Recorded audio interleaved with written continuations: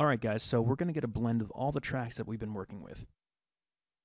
I put them all down all the way so that we can just kind of start over and start a good blend. First we're going to work with the snare side, bring that up to a decent level. It's got a lot of punch to it. From what I remember, the snare top is pretty dull sounding, mostly because it's a dynamic microphone that was used on it.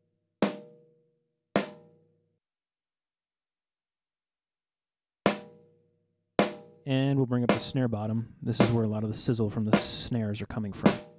So you can hear that here. And you can hear the difference here. And then the snare side.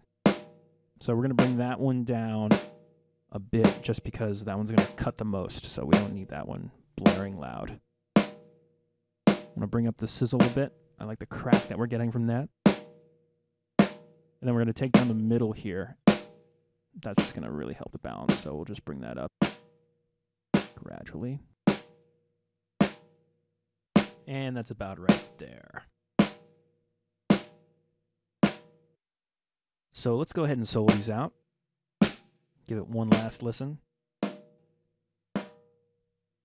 And I'd say that's a pretty good blend.